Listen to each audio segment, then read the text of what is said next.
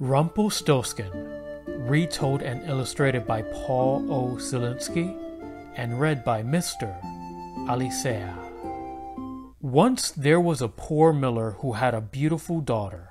On his way to town one day, the miller encountered the king. Wanting to impress him, the miller said, "I have a daughter who knows the art of spinning straw into gold." Now the king had a passion for gold, and such an art intrigued him. So he ordered the miller to send his daughter to the castle straight away. When the girl was brought before him, the king led her to a room that was filled with straw. He gave her spools and a spinning wheel and said, "You may spin all night, but if you have not spun this straw into gold by morning, you will have to die." With that, he locked the door and the girl was left inside, alone. There sat the poor miller's daughter, without the slightest idea how anyone could spin straw into gold. For the life of her, she did not know what to do. She grew more and more frightened, and then she began to weep. Suddenly the door sprang open and a tiny man stepped in. "Good evening, Mistress Miller," he said. "Why are you sobbing?" "Oh," the girl cried, "I must spin the straw into gold, and I don't know how." "What will you give me if I spin it for you?" the little man asked.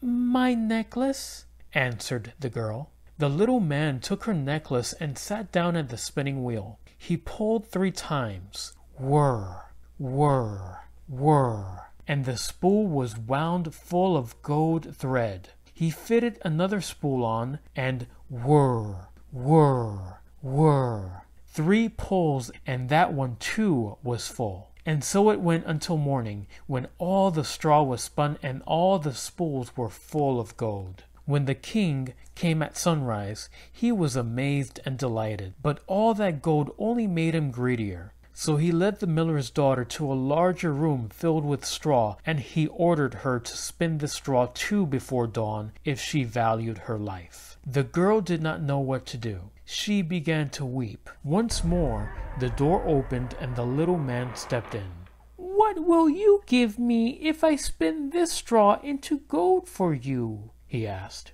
"The ring on my finger," answered the girl, and the little man took her ring. Then he set the spinning wheel whirring, and before the night was over, he had spun all the straw into gleaming gold. Shortly after sunrise, the king returned. Piles of golden spools glowed in the morning light. The king rejoiced at the sight of so much gold, but still he was not satisfied. He led the miller's daughter to a third, even bigger room that was piled high with straw. "Tonight you must spin this straw too," ordered the king, "and if you succeed, you shall become my wife." Because he thought, "I could not find a richer wife in all the world." When the king had left, the little man appeared for the 3rd time. "What will you give me if I spin for you yet once more?" he asked. "I have nothing else," the girl replied. "Then promise that when you become queen, your first child will belong to me."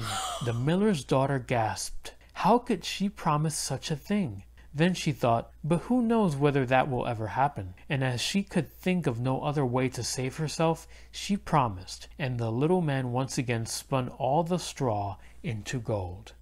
When the king came in the morning and found everything as he had wished, he married the miller's beautiful daughter, and she became a queen. A year passed, and the queen brought a handsome baby boy into the world. She gave scarcely a thought to the little man. But one day he appeared suddenly in her room. "Now give me what you promised me," he demanded. The queen pleaded with the little man. He could take all the royal treasure if he would only let her keep her child. But her pleading was in vain. Then she began to weep so piteously that at last the little man was moved. "I will give you 3 days," he said. "If by the end of that time you know my name, you may keep your child." Long into the night the queen sat, and through the next day, thinking over all the names she had ever heard. That evening the little man returned. Beginning with Caspar, Melchior, and Balthasar, The queen recited every name she knew, one after another, but to each one the little man replied, "That is not my name." The second day the queen had inquiries made in town, searching for new names, and when the little man came that evening, she posed the strangest and most unusual ones to him.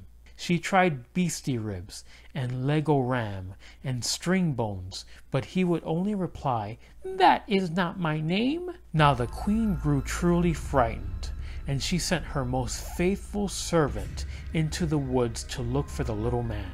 The servant searched through thickets and over clearings deep into the forest. At last, near the top of a high hill, she spied him. He was hiding on a cooking spoon around a great fire and crying out, "I brew my beer, I bake my loaves, and soon the queen's own son I'll claim. Oh, lucky me, for no one knows that Rumpelstiltskin is my name." The servant made her way back as fast as she could manage, and at midday reached the castle. You can imagine how glad the queen was when she heard the name.